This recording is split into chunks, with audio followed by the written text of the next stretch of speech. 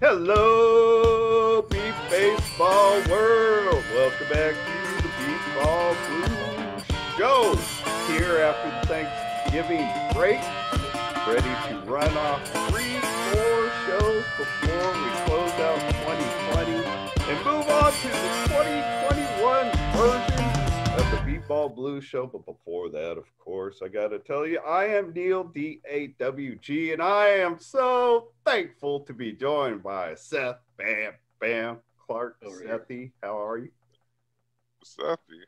Where I used to be the most powerful man in meatball. Now I'm Sethy, man. No, what's happening?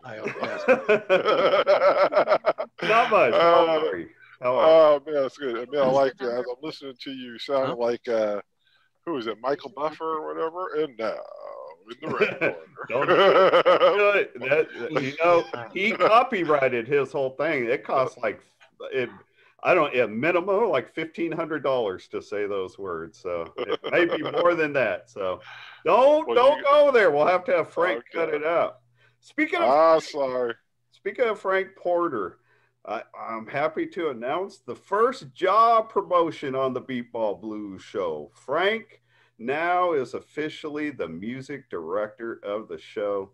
I let him on the last show totally do the music on his own, and he pulled out stuff that I didn't expect, and I loved how he did it. I was like, man, Frankie, it's all you now. He spends a lot of time putting in all the music for us and stuff, and I figured let him have a little more fun with it. Plus, he's there. I mean, you kind of pointed out it's hard to get me and the music lined up the way I'm telling him to do it when I'm not there hearing whether it works or not. So it's like, man, Frankie, you did good. You got a good ear. So I'm gonna let him run with it. So Frank, no, I thought it sounded good last week. I agree. Last week or whatever. That was 2 weeks ago. ago. Whatever. He did a great job. I was happy with this. So I'm happy to announce Frank Porter is officially the music director of the show, meaning he's making a lot more money now than he was before on the show. and Frank, I almost just got fired, so you almost got another promotion. Also, before we get to our guests, we got the Minnesota Millers with us, so we're going to have a big fun show learning about the Millers. But something that happened to me today that was funny, I recently told Tim Hibner, because I played with Oklahoma for 1 year, that all the teams I played for, the only jersey I don't have is an Oklahoma jersey. I'd like to get one of the old jerseys. So he told me he was going to send a not just an Oklahoma jersey, but a Benny Myers jersey, who I call him Benny Legend. So I was all excited, and like 3-4 days ago got a package that felt like clothes. I hadn't ordered anything. I wasn't expecting anything else. So I figured that's it, and I threw it aside. I ripped that package open this morning because I was going to wear the jersey on the show today. It's a hoodie for like a 1-year-old. It's a teeny tiny little hoodie. I'm like, then I start to get like, well, is this my first notice? What, somebody telling me something? Daddy! Although I know I know that's not possible. Unfortunately, I know for a fact that can't be possible. You never know, deal dog. Somebody, now you could stave sperm and stuff like that. Yeah, it's true. This could have been like from 20 years ago. Oh, man. I don't want to take that turn, but my mind was racing. Obviously, I got to get on with somebody who could see, like on my iPhone, like Be Your Eyes or whatever, and figure out what if it was the wrong address or what. But enough about that. Bring in the first guest of the Minnesota Millers, a voice, a person that everybody anywhere close to beat baseball is very familiar with, is secretary of the MBBA. But for today, just a member of the Minnesota Millers, Mr. Steve Guerra. Stefan, welcome, baby. Don't call me Stefan. I always call you Stefan. You're right. I always call you Stefan. Sethy and Stefan, man, I've never heard you referred to as Stefan before. Steve.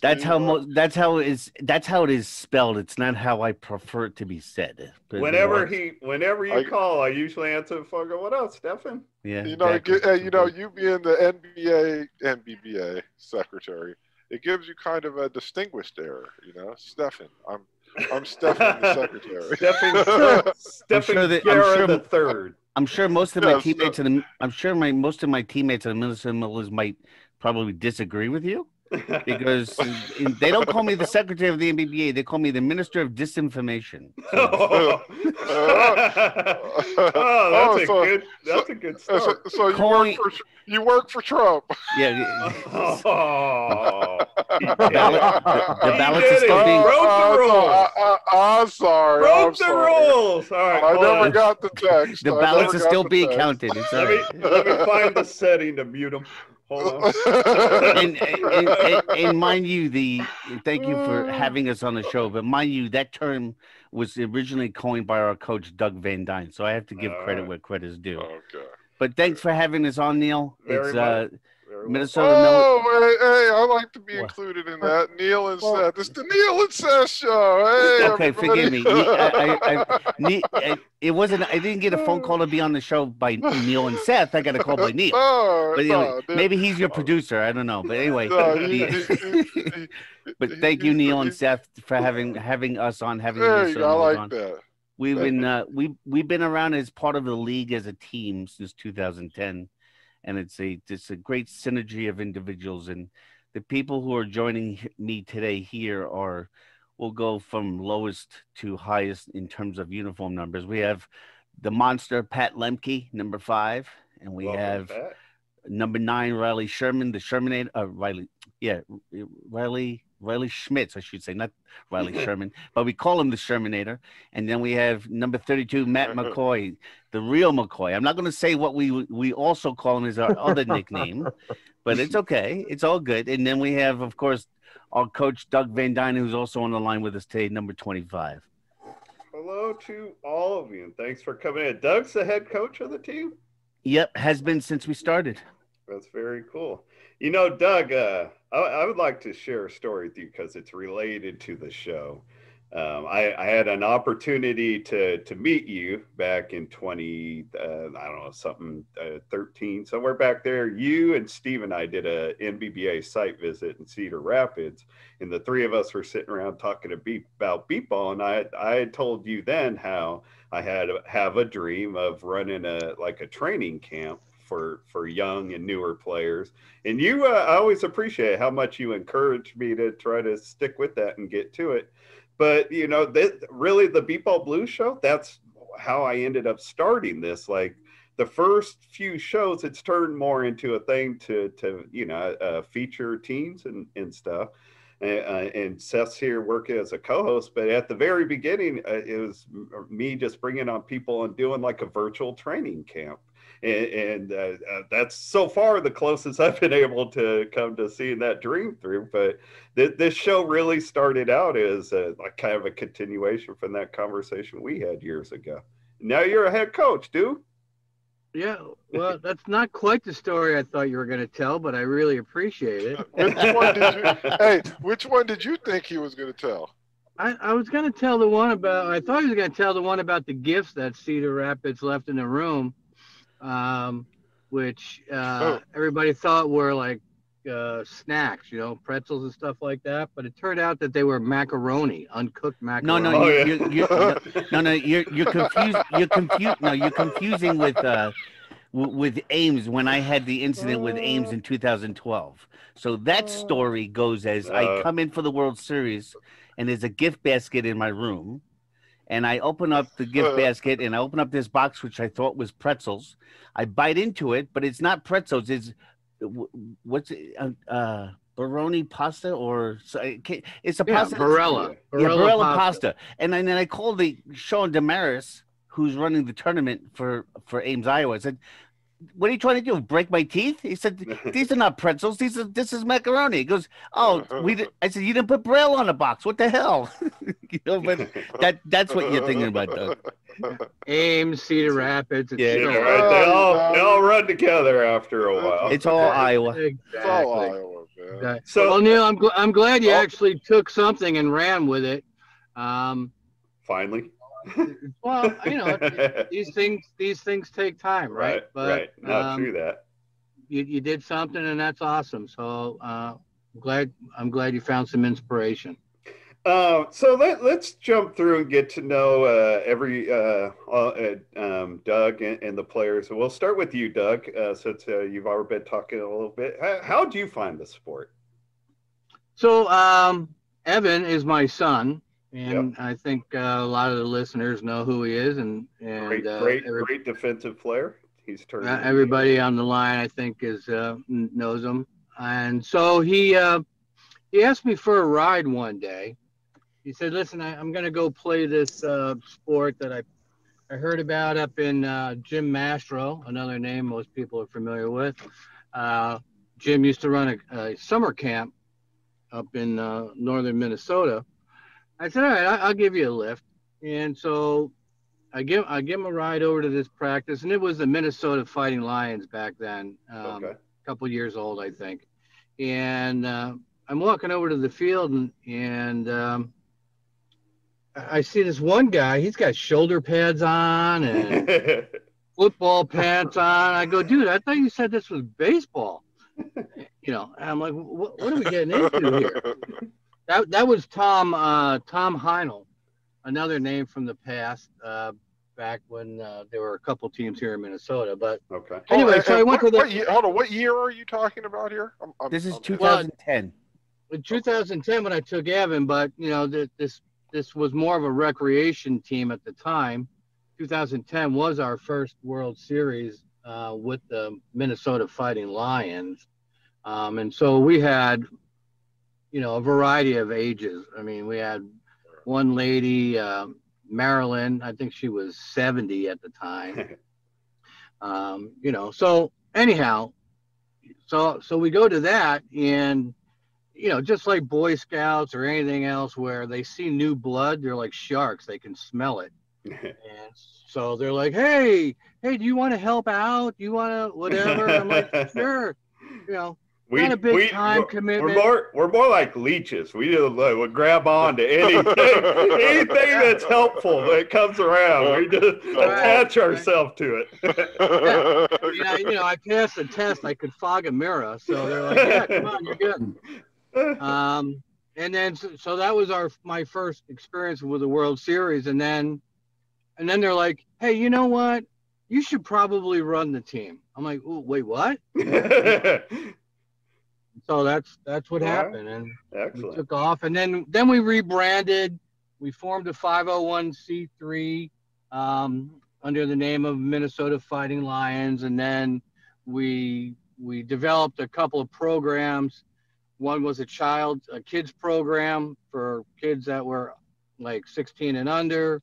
Then we had the recreation team, we called it, which were the people that, were older or not quite up to speed on the real game. It was a place for them to go and learn it. And then we had the tournament team. And so we just rebranded the name of that tournament team to the Minnesota Millers. After we hear from the other players, I was going to ask you guys about the new name, but we'll save that for a minute. So, Dog, pick one of the players to introduce themselves a little bit. The Shermanator. You like that? I was thinking that. Like, man, funny. I'm like, man, how we get Schmitz to Shermanator? So his name is Riley Schmitz, but we just call him Sherm. I mean, it's So yes. So Riley, how do you find the sport? Tell us a little bit about yourself. So I played it a few times when I was younger and had gone to like blind sport camps and stuff, but I really got into the sport when I was in STP back in 2013. We were doing a little demo on beat ball, and Doug was actually there, And I was just kind of, going through the drills. We were running the bases, picking up balls, and Doug comes over and talks, and we get started talking. And he talks to me about the competition team and starts asking if I want to go. And so from there, I ended up going and meeting up with them for a practice, really liked it. And a couple weeks later, got on a bus and traveled down to Georgia with them with a bunch of these guys that I had just met in like 3 weeks beforehand. So you said Georgia. I assume then that was the 2013 tournament. That was your first tournament. Yep. Is that right? Yeah. Cool. Yeah, Columbus. Excellent. Excellent. They put us at that crazy hotel next to the freeway, man. It somehow we get hotels right next to the freeway. I'm always wondering, are we going to lose blind people, on the Saturday night or whatever? that was a battle. That was a dangerous one. All the food was on the other side of the freeway. we say that and laugh because we know what it's like, but I remember over 10 years ago, like a goalball player at a goalball tournament, that very thing happened. So, right, that's true. Yeah. Neil, we have a program here in Minnesota. We have several programs here in Minnesota. The program that Riley was referring to is called Summer Transition Program. Okay. And we've been working with those guys since 2016, where they'll come spend some time with the Millers, and we'll do a one-on-one type of situation where we try to get everybody the opportunity to learn the fundamentals of beat baseball. And then from that, we've grabbed some people, and we've had some people come up to the competitive team or the tournament team for that matter, and have joined us. So Riley's a product of that. You'll hear that Pat is a product of that. And so, in essence, so is Evan. Evan, there's another program called Vision Loss Resources. And that's, we've worked with them as well too, but cool. Seth, go ahead. Were you going to say something, Seth? No, I said, Seth, go ahead. Oh, no. I got no idea what's going on right now. So since you brought up Pat, let's go to you, Pat. What's your story? Me? Well, I just really joined the team in 2012. It was basically my first time or was it my second time? It first started Beatball. I went to James Mastro's camp up in Bemidji, Minnesota, and I learned beat baseball for the first time, and I really enjoyed it there. And I really got good there, and then they were kind of talking about saying I should probably join up, but I never really got into talking with any of the players before that, or I don't think we even had a team yet. But and then I got to STP, and then that Saturday when we were supposed to meet up with the recreation team, we played a little bit, and they said, "Hey, you're pretty good. You should come join our tournament team." So that's when I actually ended up joining. Cool. And you stayed with it all the way, I guess? Yep. Awesome. Nice work. And you, Mr. Matt? Yeah, I joined, some friends of mine, visually impaired friends of mine, talked me into starting to play in 2006, 2007 with the recreational team. Okay. And I was lucky enough to stick with it, and I was one of them that was chosen to break off into the tournament team when we changed over in 2010. Okay. There's Matt is one of the original four. It was myself, Matt, Doug's son, Evan, and also another gentleman that he's not playing anymore, but he certainly was he was entertaining both on and off the field. Ben Goodrich, he's a Paralympic judo athlete now for USABA, but those were the original four. We had a mosh pit of individuals in 2010. It was a lot of people knew that it was going to be a tournament. Several people knew there was going to be a tournament in Rochester, and some of the people treated it as a vacation. So we had a coming to Jesus moment with Doug after that, and he says, if I'm going to run this, then we're going to run it my way and make it a competitive team. So things transpired after that for the better for all of us. Yeah, you guys over the last several years, it's like you're always in the top half. You know what I mean? You see, it seemed like you lately you've been consistent of being right around number 10-ish, get sometimes a little higher, sometimes a little lower. But it seems, like you found like a consistent group. What can you guys do to kind of jump over, and make that next step up? Well, I think overall, personally, I think since 2011, we've had Dan Eliason as our pitcher, and he's an absolute insane perfectionist. Our numbers may not necessarily show it, but the team really thrives on the building blocks of synergy. And since Dan has been with us since 2011, everyone such as Pat and Riley and others have come into the team, and they're building with the same consistent pitcher. And when I first came into the league, with talking with you, Neil, and others in the league, there were teams, such as the Kansas All-Stars and such like that, and the West Coast Dogs and Austin Blackhawks and such, and they always had consistency with pitchers. Maybe that's not so much the case anymore today, but we've had Dan as a pitcher now for almost 10 years. So hey, you are right. The Dogs did have consistency with our pitchers on the early days. Bad consistency.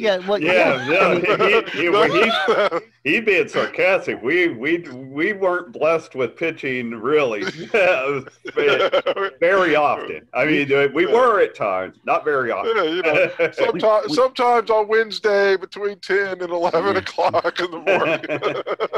we started off with Brett Scott as our first pitcher, who is another phenomenal pitcher and just being consistent. And that's, I think, maybe who Matt probably remembers back then when he only did it for 1 year. He couldn't. I actually hit a lot better off of him. Yeah. But then he had to give it up because of work related. Hopefully Dan's not going to listen to the show. Yeah, right. Like, hey, Matt, man. Oops. So now, as we grow now through the COVID season of 2020 and plan for 2021, we're expanding our horizons with, of course, to be a better team, we have to have younger players. Generally, our players are on the younger side. They're in their 20s and early 30s for that matter. We have a couple of younger ones at some point. We have some other people who are going to be coming on board as brand new. May not necessarily be in that younger age, but our team survives and thrives on synergy. And we know who's going to gel with us and who's not. And we've been consistent with having people all within our own state. We practice in North St. Paul and then occasionally in Rochester. And it's the same group of people over and over again. So we grow both on and off the field. We eat, we play ball together, we hang out together, and we make it as successful as a team as we possibly can. So as long as everyone stays healthy, and thankfully we haven't had any major injuries in the last couple of years to anyone during the tournament, we'll continue to thrive. Hey, Doug, let me ask you, I'm curious what led to the change to the name in the Millers? Like, what was the choice for the Millers? That's a really good question. We kind of, discussed it in a smaller circle a little bit. But today, no, hold on. What do they call that? A synthesizer? I think he's just buffering. Yeah. No, I know. I think we might have lost him altogether. Are you there, Doug? Yeah, we lost him all. Oh, he's coming back. He's back. Well, what about the players? I forget. One thing I love playing tournaments in Minnesota. I mean, it's beautiful place, I hear Steve talking offense and stuff like that, but it seems like you guys would be really locked in on defense and that stuff. How do you guys, or I don't know, which one of you guys is, a better defensive player or whatever, but how do you guys, kind of sum up your approach to the defensive side of the game? So I would think it gets back to kind of like what Steve was saying with our consistency. We always are out at practice. Everybody seems to make it as much as they can, and we always have the same guys out there. So you build that chemistry together, Yeah. and we've been playing with each other for years. So it just builds off of itself. Yeah, So I'll jump in real quick. One of the things Katie asked me at one of the World Series, that same exact question. And my answer to her pretty simply, I think the team would agree with it. For us, it starts off with we play a little different defense. We have 2 up front and 4 in the back. So the 2 people up front, we refer to them as the air traffic controllers. that's funny. I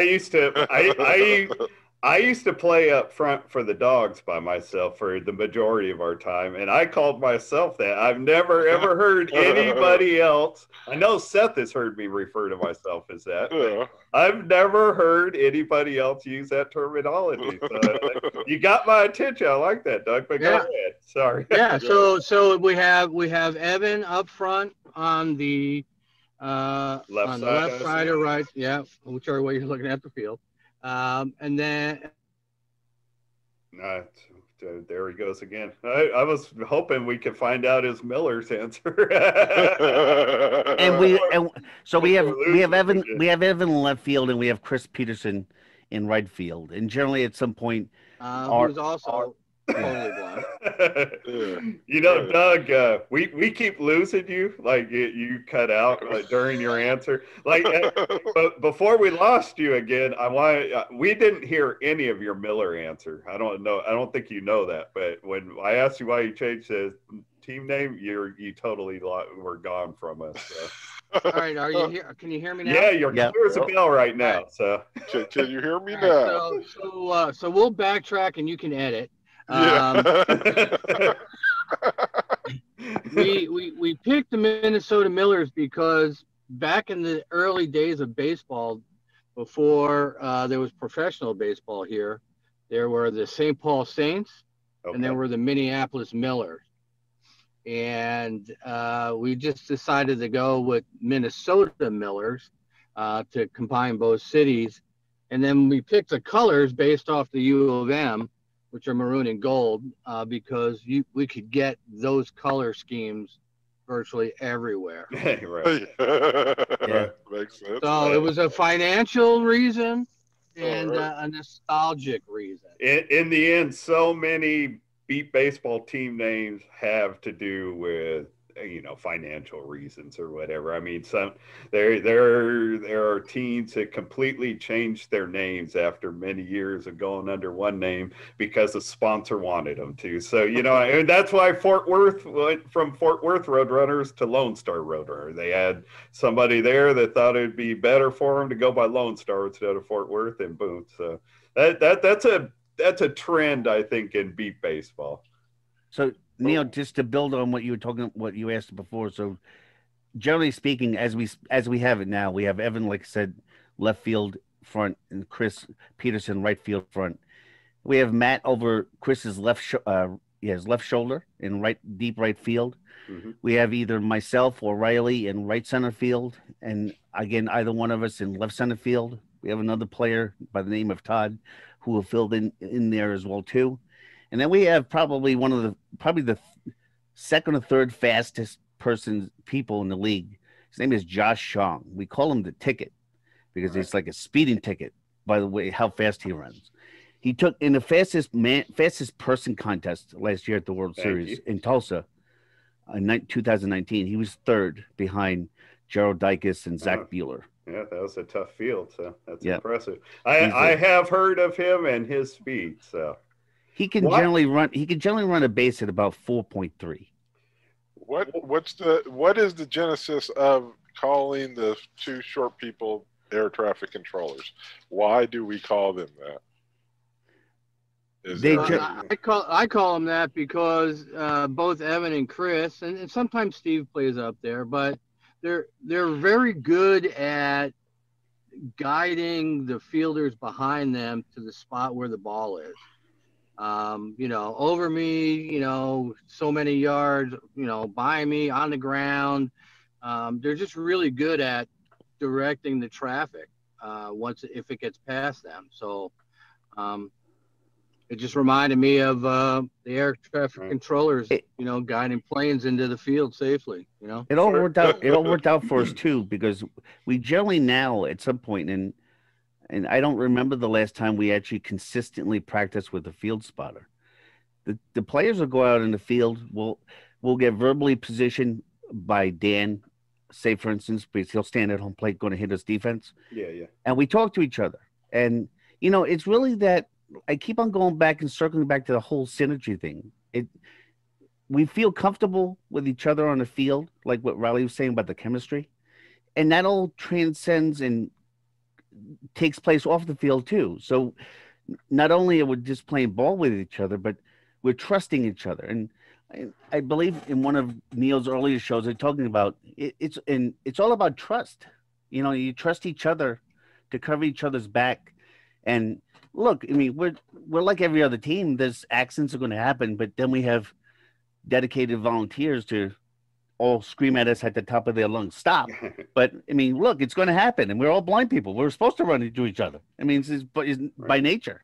But a lot technically, we're not supposed to run into each other. No, we're not supposed to, but it happens. Right. But I was just saying that trust, though, it's just like trust in a relationship. Like, it's not given it has to be earned, and it gets earned. You guys your team has benefited from having a consistent group that's been able to work together, because it's really like, we had that on the Dogs. Seth and I know what you're talking about, and we never hesitated to practice without our spotters. Like, we felt that was better ear training in a lot of ways anyways.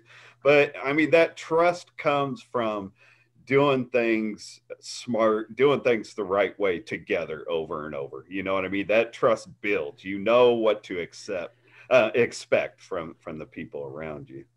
There's been a ball that's been hit out to Evan, and it's gone just a little bit past his reach at some point. And we've always professed, don't come back on the ball. Of course, if it's within a 5-foot radius or whatever, okay. But there's been many times that Riley can certainly agree with me that Riley and I have been coming in to back up Evan, and Evan will come back and just literally take the ball out of our hands. I mean, literally. It's like we call him Hoover. He doesn't like to be called that, but we call him Hoover because he just scoops up everything. He's the most amazing defensive player that I've had the pleasure to play with outside of Eric Mazarigos. Well, that's high compliment. I was curious when you were laying out the defense for you guys, because you mentioned you and Riley switch off between right center and left center. Like, what normally, like, two players that play, either one plays one spot or the other. Why are you guys switching back and forth? It depends on who's feeling the ball and who's reading the ball better that day at some point. And some days you have bad days, some days you have better days. I mean, true. It's a consistency, and we're going to throw in there Todd Paulson, who's a newer member to our team and has come in and might play more consistently the right field side, the right center field type of area. And we have another gentleman by the name of Eric Harms who can do either one of those two. So we try to do a lot of interchanging parts. I do want to tell an interesting story about Matt. When we first started, hey Steve-O, before you do that, let me just jump in from a coaching standpoint. Go ahead. The other reason why we'll move people around is our bench is not very deep. We carry maybe 10 people at most. Uh-huh. And so sometimes it's a mental situation where I just need people to calm down because they get a little bit too hyped. And so I need them to get back into the game. So switching a position will sometimes do that, right? It just refocuses an individual. Sometimes I'm not arguing with you, because your team better than I do. That would have messed me up personally. Like, I would have personally take that as a demotion. But I played one. I played one spot almost completely my whole career, so it may be a different thing. I never played back deep You know what I mean? So I may have had to have moved around, but I'm weak mentally when it comes to we want a lot of our players. Go ahead. We want a lot of our players to be multi-purpose too, though, because again, with a thinner bench, somebody goes down. What do I do? You know, so people have to. Actually, I think that's the perfect number of players, like 9 to 10. I see these teams that have 15, 17. It's a ridiculous number of players to bring. Just a waste of time. Yeah, I always thought 9 is about the right number. But because you want everybody to play too, right? I mean, exactly, exactly. Nobody goes to lose, right? Nobody takes the field to lose, but you know. But I would rather play. I would rather play and lose than sit on the bench. I would rather play and lose than sit on the bench for the championship. Right. That's just me. Exactly. Yeah, I agree. Right? Because I mean, you're all there for a reason. It's not, you know. I mean, otherwise we'd give you some pom poms and a short skirt. Exactly. That was one of the things that Don Robinson and I disagreed with the strongest towards the end of our run together. Is he really feels like every player not only would but should prefer sitting on the bench at a chance of a championship. Like I told him once that he wouldn't be satisfied if he had like 12 all-star players all on the same team. He would still be looking for more talent. He's like, yeah, what's wrong with that? It's like, man, it's a waste of players' opportunities, man. Let them go play somewhere else. It doesn't, I don't know. But sorry, didn't mean to go down that road. You know, I would like to ask, and I want to mix in Riley, Matt, and Patrick some more. So I want to ask all of you guys, but let's start with you, Patrick. Do you have any favorite players, teams around the league? Like who are some influences or inspirations you've had around the league? I don't know many of the members on each team. That's fair. Don't feel bad. We get that a lot. So because we do get that a lot, right? And again, it's a hard question. Let me ask you this: like thinking back, like of your own now, your own career, however long it's been, like what when you think of like the moment that you think is like the one moment that it's like that's my moment, that tells who I am as a player, or that's the time that I remember most as the most fun. I mean, in your own so like career, when you feel like you belong, is that where you're at? Like, when did you first feel like this is my game right here? Yeah, or just something that is like, man, maybe it was a big game that you won or you lost. It was a moment that you think of when you think of your own career on the b-ball field.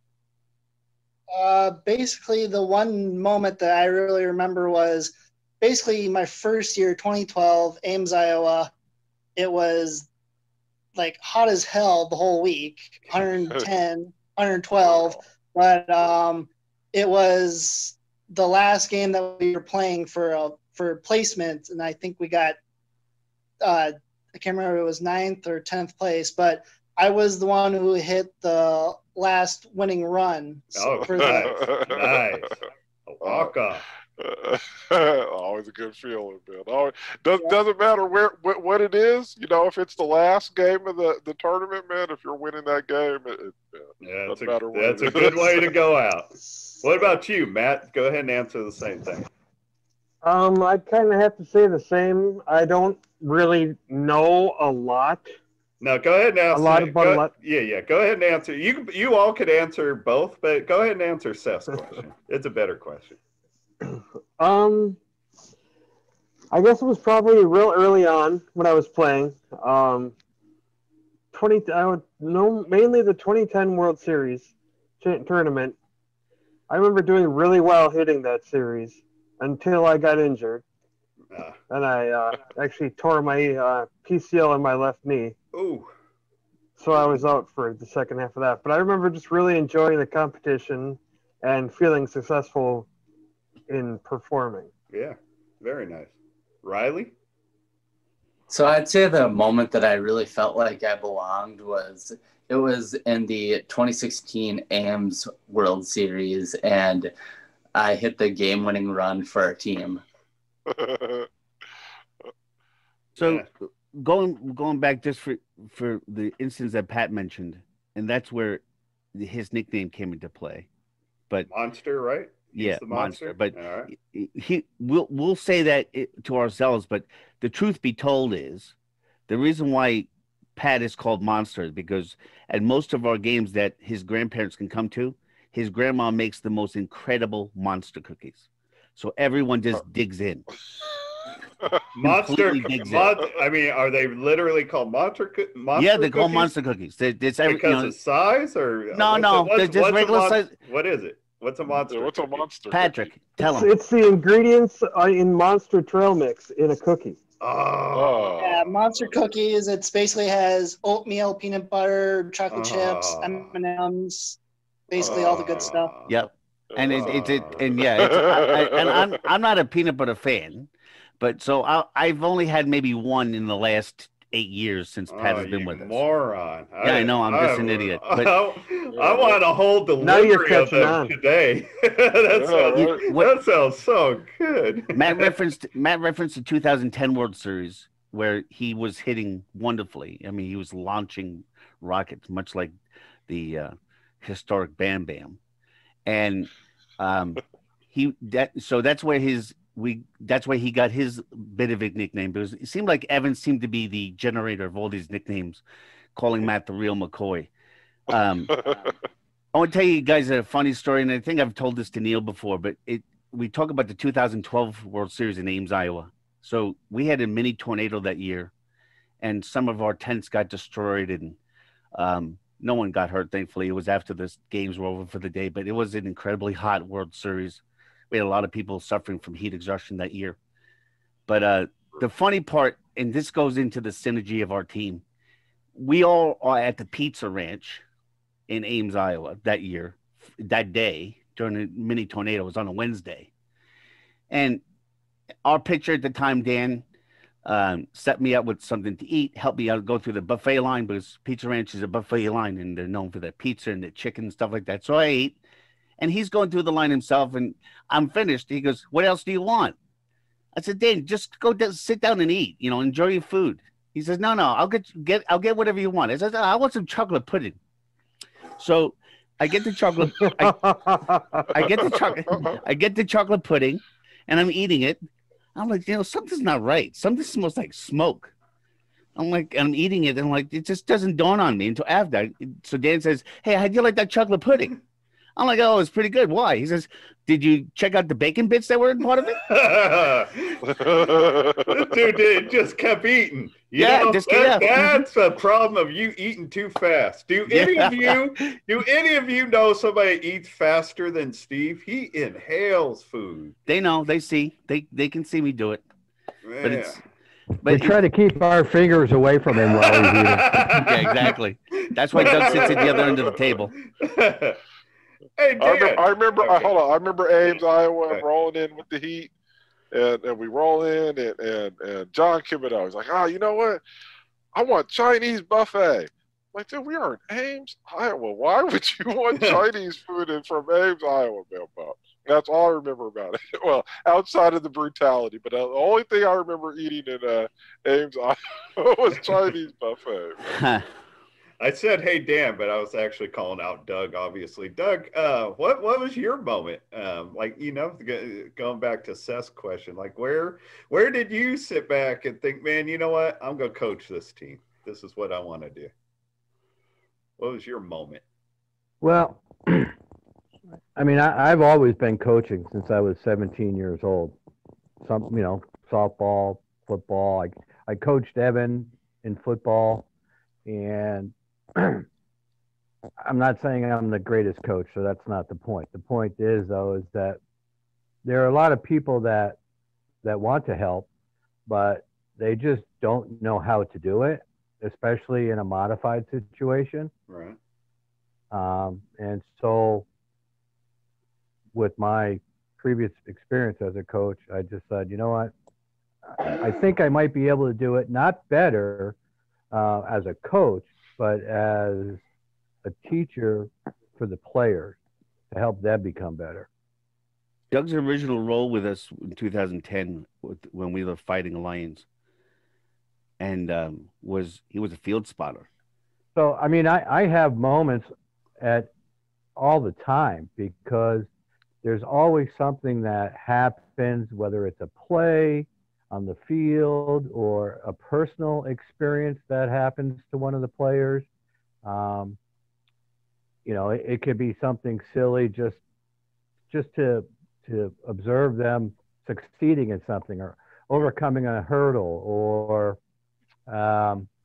this goes back to Ames again, but the guy that was trying to get us to be in Cedar Rapids, he was the general manager of the Colonels, which at the time was a farm club to the Angels, California Angels. Yeah, Jack Rader.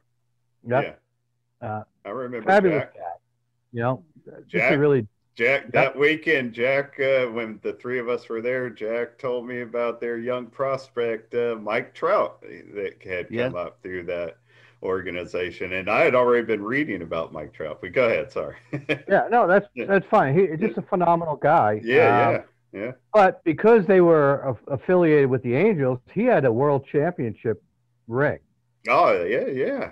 From 02. Yeah, it's huge. And I can just remember a couple of players on the team had never seen one for obvious reasons, but just because it's been a long time since the Twins had one, and when would they encounter somebody from the Twins? But anyway, just little things like that where Jack was such a good guy. He just put his hand out, let the guys feel it so they can get an idea what a legit championship ring was all about. He's still at home polishing it. Yeah. So, like I'm saying, my aha moments, I mean, every season I have a new one. Yeah, and that's just the greatest part of it for me. Well, as a coach, what is the one real decision, not like a personal one with the players or whatever, but like a strategic one or something like along those lines that you would take back, that you think back like, I shouldn't have done that. Right. Yeah, I coach my son's football team, and I could think of something like, I shouldn't have done that. It's still years later. No, I shouldn't have done it. What about you? The worst thing that happened to me, and I'll always remember it, is the 2010 World Series in Rochester when Ben, who oh my gosh, Steve had mentioned before, he's a young kid. He was a senior in high school, and just built like a Mack truck. Came barreling in, and Matt was going for the ball. They were both going for the ball at the same time. And I didn't say stop or caution or whatever loud enough for them, mostly Ben, to hear, or he may have just been pig-headed. I'm not quite sure. But a little bit at any rate, they had a collision, and it jacked Matt's knee up really bad. Yeah. And so for me, that's the worst. Yeah. If I could take it back, I might have dive bombed Ben coming in and try to chop block him or something so that he didn't run into the back. Yeah, stuff like that's all that. Right. That's all right, Doug. You're totally forgiven.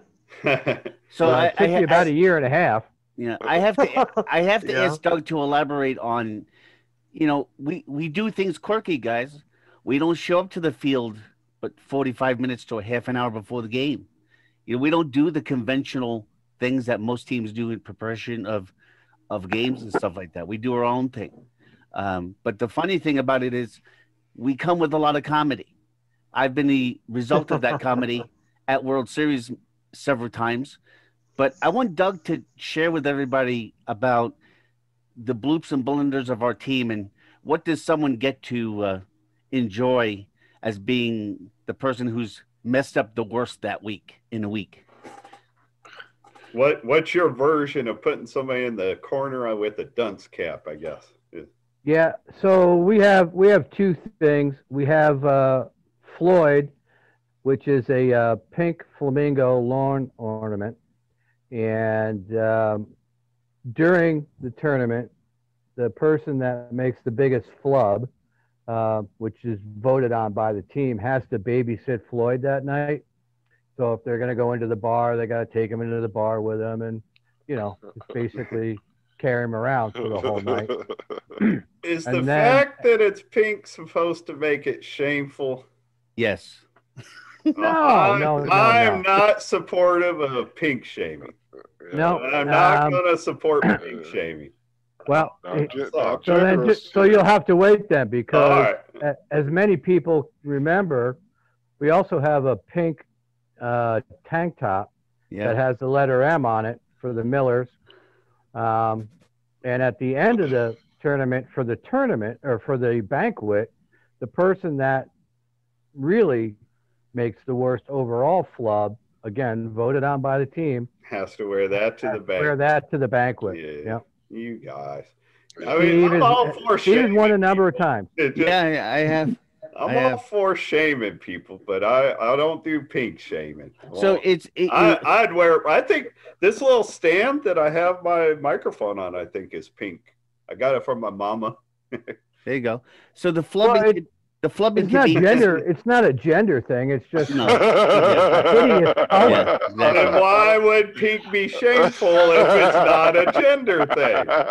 Well, if it doesn't matter, why are you asking? Well, let me tell you what. It's because of the size.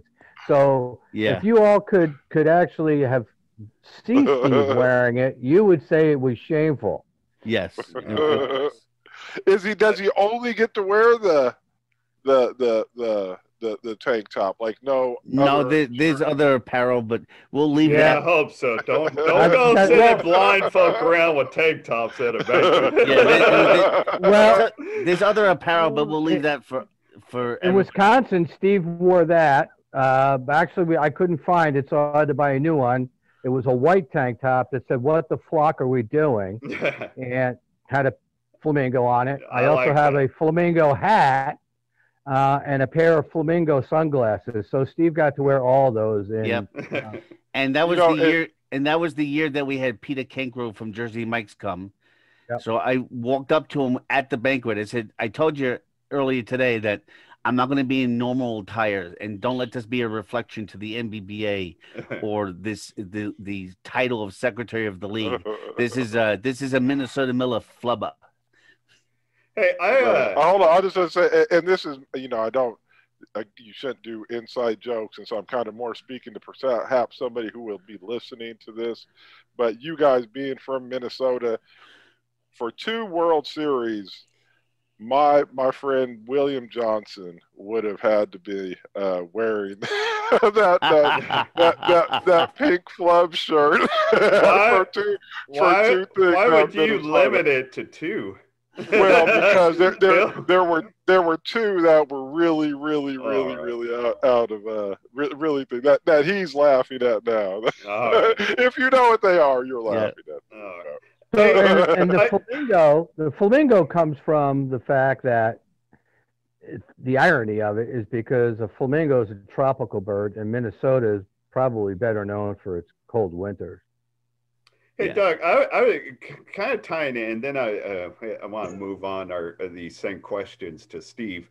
But Doug, I feel like there's kind of a unique opportunity here. So, like Seth has mentioned, he coaches his kids. They've all 3 played youth football, and he's been part of all of their coaching or what as they've been coming up. But like for you, and I know that he's got to have moments where his kids are out on the field where it's a real prideful moment, and you're actually in beat ball able to coach your own son. So have you had some moments, because Evans really turned into a fantastic defensive player. Have you had your own moments where you're just proud at what he's doing out there on the field? Have there been any individual times, or what's that like for you overall? I pretty much every day, he is good. There's no question, but he's selfless. He doesn't brag about things. He doesn't take the credit a lot of the times. So any time that something happens where he may have done something well, he always gives credit to everybody else, and so that probably is what makes me proudest. That he's a decent human who being. He is. Yeah. And he also gets down on himself, but only for momentarily if he messes up, like just being a human being. But in the same instance, everyone knows Devin for being defense, but he's no slouch offensively. His bat has come alive in the last 6 years, more so than prior to that. I mean, he's really come into his own with a swing. He uses a Phoenix bat on a consistent basis. He's consistent hitting. His speed is right there. I mean, he's a leader. He's a leader. Good all around player. Sounds like. Yeah. Well, he's been able to make us so we can keep you on the team, Steve. Yeah, I guess. Everyone, charity begins at home. Steve, man, because I'm not going to let you duck all of it because you've been around forever. So kind of give an answer to all of it, man. Talk about like who has impressed you while you've been involved in the league, and what about your own personal favorite moment as a player? Good one. Playing with you and Seth in 2009, I didn't see a stitch of the field. Not one. Seth didn't see a stitch of the roster. He wasn't with us in 09. Well, whatever. He was there. Oh, you City, what time is it? He was there. I was with you guys in 2009 with the Dogs, and I didn't see a stitch of the field, not one out. But it was such an absolute amazing learning experience. So when I had the opportunity to go back with the Fighting Lions at the time, the recreational team, I took the opportunity to talk to all those who were there about starting a competitive team. And Matt was the first one to say, yeah, let's go. Let's do it. Matt played baseball in high school competitively, and it was well known for it. So I was glad to see him come on board. It's seeing this team grow from the very beginnings to where we are now. I mean, we're not a championship level competing team, but we're not going to roll over. We're there. We're going to put runs on the board. We're going to make the defensive putouts. We may not necessarily do it consistently, but we're doing it together. No, you have to. I mean, any group project, period. Yeah. Everybody has to be on the same page, or I think it goes in circles. Growing up, a childhood friend growing up who was on your show recently, Dan Fabiano, I've taken a lot of information and understanding and learning from him and Eric Mazarigos, and talking to him many times on the phone and in person and stuff like that. And I think I'll admit on the Beat Ball Blues show that I may have to pay up a bet at the next World Series to Eric Mazarigos. I'm not very happy about it, but I may have to... he's the one you bet with on Danny retiring? Yeah. Is that what you're talking about? Yeah. Danny told me about that. Anyway, and not that I condone or condemn betting of any kind in our sport, but it happens. Betting a steak dinner, Yeah, but like I said, that team in 2009, being on the same team with Eric, with you, with Lex Gillette and Chance Cranford at the time, and so many names that they're fond memories. And if nothing else with Beat Baseball, that people should take away from each of their World Series to not only connect with people on and off the field, but to just learn from so many others. Neil knows what I'm going to say in about a second, but I had the pleasure in 2000, November of 2000, in Houston, Texas, where we had our fall board meeting for the NBBA. I wasn't on the board as of yet. I wanted to be, but I wasn't. But I had a late night conversation about defense. And I just listened between Kerry Cook and Neil McDonald. And it just Sam McKenzie was there that night too. yeah, not quite late into the hours. I think we were together. Right.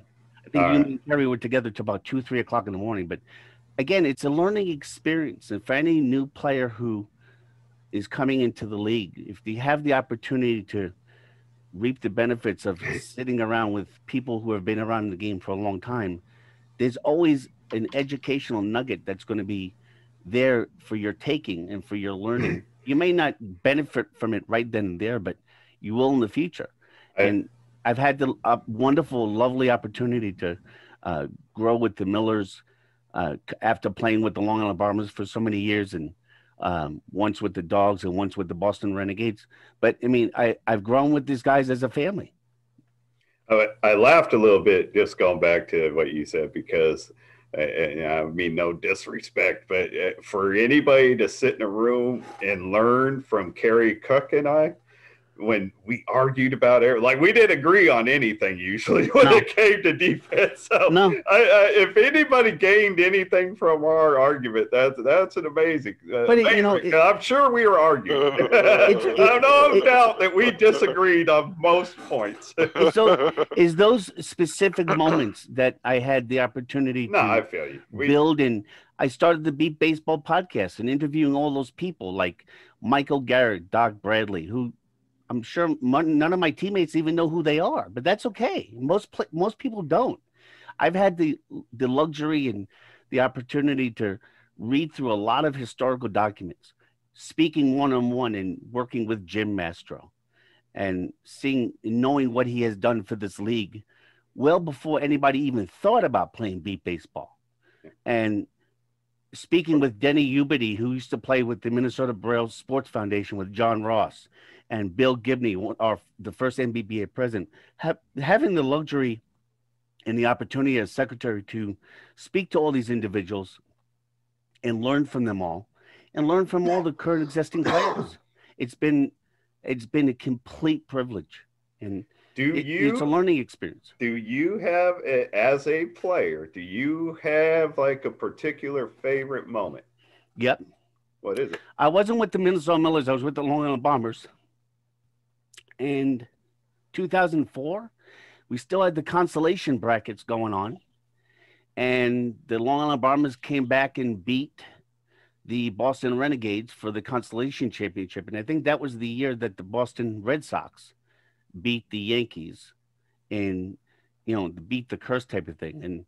But it was, at the time I was playing with some great people. James Hughes played with my brother on defense then, and I think that was the first year in the World Series that was the first of the time one home run roll for 3 World Series in a row. That all adds up. 04 as far as like your Boston Yankees reference. I mean, that's the moment that really stands out, because we won a championship together. But when I came out to Minnesota and I had the opportunity to play with these guys and help them grow and help them really find their own rhythm, seeing Matt hit the way he does, and Evan scoop up the ball like a vacuum cleaner he is, and seeing people like Pat come into his own and start off slow, and to see him slowly grow to where he is now. And same thing with Riley. I mean, we have 10 people that contribute off of our bench. There's not one dead piece of wood. And that's all by good leadership of Doug. And I have to say, it's, one of the things I greatly appreciate is seeing Dan's 2 daughters and my stepdaughters, Taylor and Maddie, coming to really learn how to appreciate beat ball and want to be there as a catcher for their dad. And seeing Maddie pitch for the first time a couple years ago. Now, we talk about that a lot on the show. And, Seth's own son Trajan is pitching and spotting now. We love beat ball blood. You know what I mean? Family, family members getting involved in it. That's always a big plus. We talk about it comes up a lot throughout different shows. The family connections and the generations that continue on. There's too many fond memories to really isolate into one. But the one playing moment was the Long Island Bombers Boston you did Renegades good. rivalry. That's a good one. Set Dog, you have anything for these gentlemen before we give them their lives back? No, my apologies for my lateness, but I won't go on.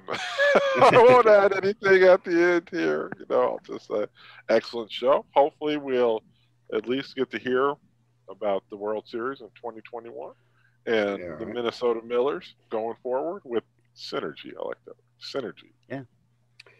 To the rest of you, Doug, Patrick, Matt, Riley, anything you all want to add before we sign out? I think I'm good. All right. All right. Well, thank you very much to all of you for taking time to do this. Appreciate it.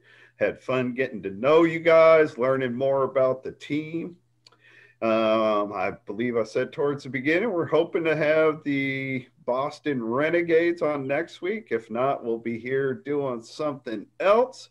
2 weeks from now, we're having our big Christmas finale. And that's all we're going to say for now. It's going to be a big Christmas finale and close out the year. So that's it for this week. Everybody be safe, be smart, do consider things, wear your mask. We will catch you next week. Good night. Can I say one? No, last... I'll say good night. Come on. You didn't get. Go ahead. I just wanted. Shut up, Steve. Thank you. Love you too, Matt. I just want to say that it's hard for me to say anything about beat baseball and anybody else that I've mentioned.